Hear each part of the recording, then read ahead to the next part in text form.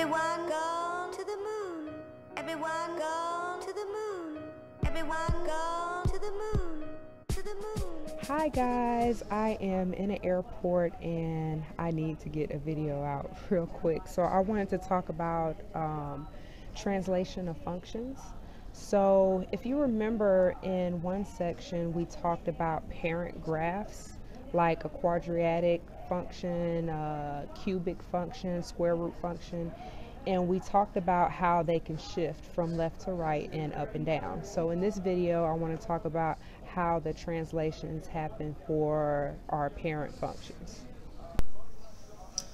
Okay, here is our graphing calculator, and let's go to y equals and start with x squared. X squared is a common graph that most students know. It's a parabola, and as you see, we have a parabola. So let's take a look at a first type of translation. Let's say if I have x squared, let's see, plus 6. Now what I'm going to do is click on my arrow button until I get to the line to the left hand side and click enter on it. That will make the line bold, so I know the difference between the two. And as you see, this graph has been shifted up 6 units. When you add a number to a function, what it's going to do is make your graph shift up. Let's say if I subtract something. So the guess would be, hey, if I put -4, then maybe my graph would shift down 4 units. And you are correct. As you see, the bold line shows the graph has shifted down 4 units. Now let's take a look at another type of translation. Let's keep the x squared there, but let's say if we have x minus 6, close the parentheses and square this whole thing. Now let's see what type of translation we have with this. Let's press the graph button. And as you see, the bold graph is shifted 6 units to the right in the positive direction. So when you have a number inside with the x value and is squared, it's actually making it go in the opposite direction. As you see here, if I put +5, this should go in the left direction. See, it's going in the negative direction. So it does the opposite of what you think it would. Let's clear this out and look at x squared minus 3. So you see the difference between the two. Like x squared minus 3, I'm putting the -3 at the end, versus the third graph, I'm actually putting the -3 inside with the x value. And I'm going to make all of these a different type of line. Let me make the second one bold, and I'll make the third one, let's make this one dotted. So I'll press enter until I get a dotted line so I can see the difference between these. The first one is a normal graph that starts at 0. The bold one is shifted down, and then the dotted one is shifted in the positive direction. So let's take a look at the graphs again. You have -3 for the second one and -3 for the third one. You see how it goes in opposite directions.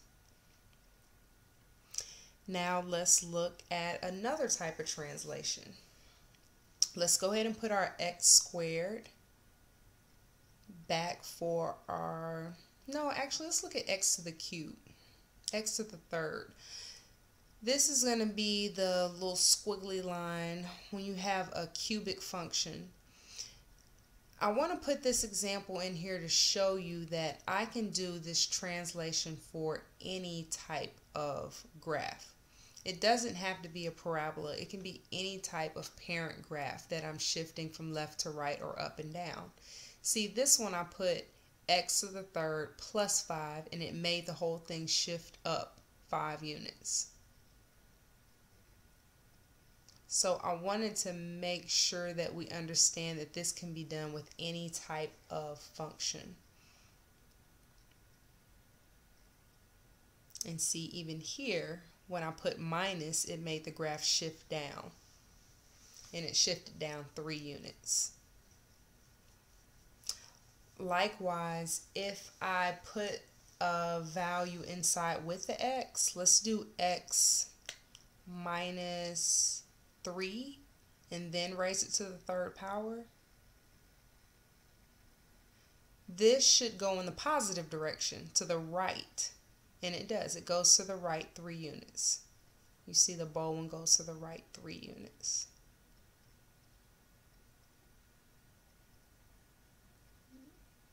Let's change this to a plus sign.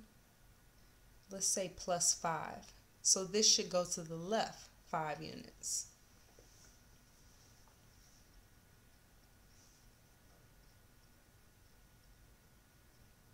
Okay.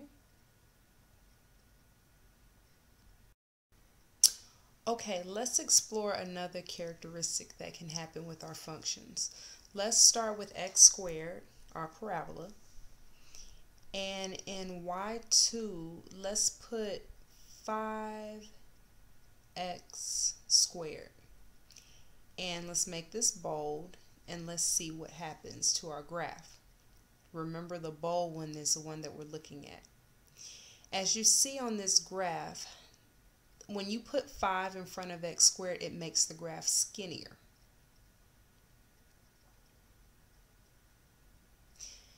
This is called a vertical stretch. When you put a number greater than 5 in front of your graph, it makes it skinnier. Notice I put 9 there, and again, I have the bold graph in the middle is getting skinnier.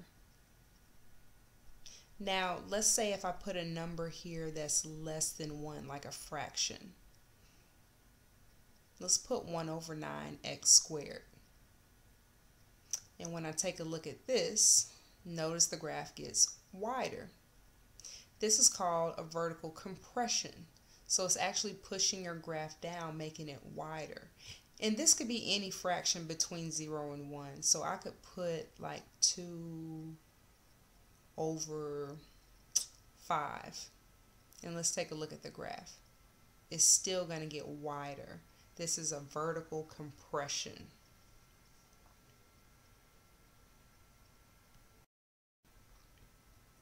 Okay, last thing that we're going to talk about is reflections. So of course, let's look at our parabola, x squared. And in y2, let's put negative x squared. Now our traditional parabola opens up. It faces upwards. It makes a U shape. But when I put a negative in the front, it actually makes it shift down and reflect over the x-axis. So now it opens down instead of opening up. This is called a reflection on the x-axis. Notice all you have to do is put a negative in front of your function, your original function, and it will make any function shift across the x-axis. Now let's combine all this stuff together.